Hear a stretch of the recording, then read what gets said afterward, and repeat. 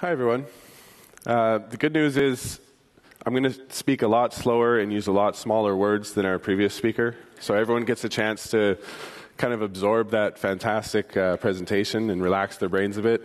The bad news is, or maybe not so good news, is that you have to listen to a vendor speak for 10 minutes. So I apologize. Now, I can't see my slides here, so I'll give it a second. But as an introduction, my name is Shane Evans. I'm a career performance tester. I've been in testing and test engineering for about 15 years. So this is my first time speaking at Velocity, second time attending, and I have to say this has been the most collaborative, the most exciting and energetic group of individuals that I've ever had the experience to work with, and I thank you for that. The Ignite sessions on Monday, if you didn't get a chance to attend, were amazing. And I left truly inspired, as I thought I might, but particularly by one presenter about getting more young women involved in computer science as a career, which spoke to me as a father of a young daughter. So I was particularly surprised when I left the next day and went out for my morning walk, and I saw outside of the building there was a small group of individuals holding up signs, "Down with Velocity." You may have missed them. They were protesting. Nobody? There's a lot of crazies in New York holding signs, so it's understandable.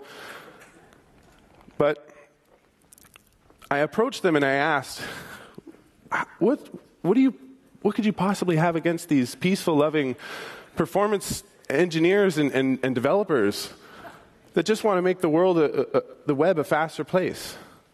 And this lovely young woman in the crocheted cap said to me, "But Shane, we're not all bleeding edge companies like Netflix, Facebook, Google, Etsy. Some of us have legacy systems. Some of us have mainframes. I mean, these were really your huddled masses." And it got me thinking, and I ended up rewriting this entire presentation based on this enlightening conversation. How do we do better? How do we bring some of this innovation into the real world for the 99 percenters, if you will? So, in my experience, this is what an application tends to look like. This is, again, a simplification rather than a real representation of an application. But there's all sorts of complexities there, and I feel like we spend a lot of time focusing on the front end, on our mobile devices, on our browsers, and we tend to forget that there's a whole lot of things going on behind the scenes that we take for granted. Some of it's inside of our control, a lot of it's not. But if we're not developing, if we're not testing with true conditions, then there's a lot of possibility for failure here. There's a lot of things that could impact performance that I worry that we're not taking into consideration. Things like third-party services. You might have an SLA with a credit bureau to pull customer data. But when that credit bureau fails, your customers don't care if you have an SLA. They just experience the failure. And likewise, our distributed systems internally to our network and our legacy, forbid the mainframes and SAP systems, they're still there. In fact, one of the hottest jobs in technology now is COBOL programmer. You can make a lot of money if you brush up on that COBOL. So the question is, how do we account for all this? How do we build our applications in a realistic environment, taking all of this complexity into consideration, so that we are designing applications to perform better with that understanding? Well, HP, I was actually a customer of HP's for a long time before joining in 2009, and they've been a leader in application performance testing and engineering and application lifecycle management for over a decade. We don't just make printers, although we make darn good printers.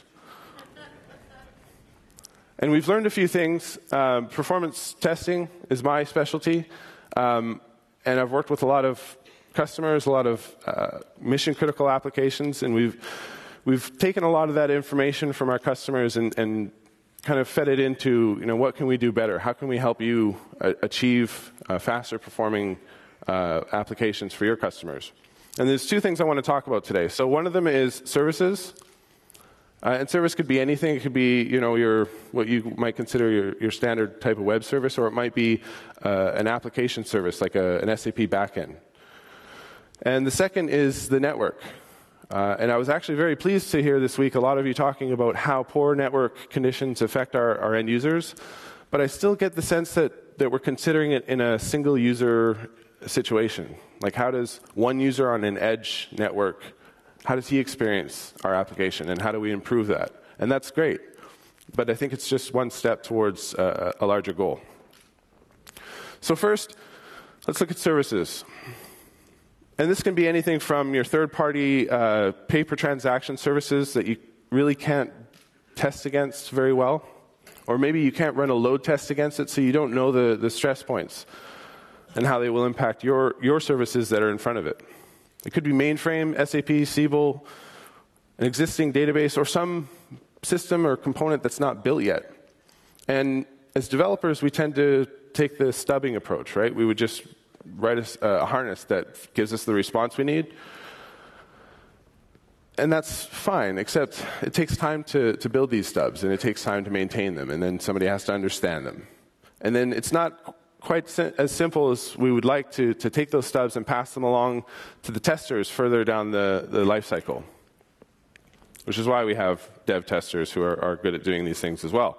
But what we can do is we can virtualize these services. We can understand from what happens in production. We can learn from the real-world environment what the services should do, how they should respond.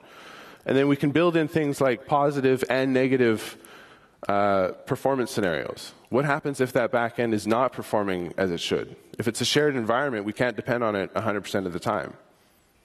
Right? So we can learn and adapt and simulate these services quite easily. Now, you might expect the next slide is, how is HP doing it? Well, we can give you services that are always available, that support these different scenarios, both positive and negative. You don't have to ask your database developers to query the production data and give it to you in test environments. This will learn it for you, or you can provide whatever test data you like. It's easy to deploy, and it's significantly lower cost than building and maintaining stubs yourself. A lot less than you would think. So the second area I want to talk about for a moment is network and how the network impacts us. There's a great talk linked here at the bottom. A lot of you have probably seen it, the breaking the 1 second time to glass mobile barrier. Fantastic presentation. It's an hour long. It goes by very quickly. But what it talks about is that most of these things we're used to. They respond very quickly, especially the ones that are within our control. They have high-speed network connections. We've optimized the interconnectivity of the systems that are within our realm. But as soon as we get outside of that, as soon as we're dealing with third-party service providers, co-location facilities, networks, CDNs, things get a little sketchy, because we have all sorts of unknowns in the way. You could be coming in from a 3G network from London to New York, and then suddenly cut over to an edge network, and what happens? Well, the network can occupy as much as 70% of total performance. And it's not just about the single user performance, it's about how those users who are performing poorly or have poor network conditions, how do they impact the rest of our users? Because when I, as a user on edge, request resources from your application, I'm tying up resources on your front ends, on your services, that are going to have a cascading effect to other users. And you'll find that your applications have significantly higher response times and lower capacity when you introduce realistic network conditions throughout development and testing. So I do need to speed up, but as you might imagine, HP has a solution. We've actually been working with a company called Shunra for over a decade, and we acquired them in April this year. And this allows you to capture and introduce realistic network conditions throughout your application development and testing so that you're getting realistic results. We can also give you optimization techniques based on lovely Y-slow rules, as well as some additional secret sauce that we've added to that. So it's about isolating application dependencies so that we can understand the impact that they have from network and services, and we can optimize those parts of the overall system that we do control, the front end and maybe the distributed systems behind them. So I have to skip my wonderful build slide due to time. But the point here is that it's a feedback lifecycle. We can capture this information from production, whether it's the services or the network that make up our applications, and we can introduce those into our development lifecycle and in through testing so that we're not just building applications based on the assumption that everything's going to be okay. We're optimizing those applications on the assumption that it probably isn't. Thank you very much.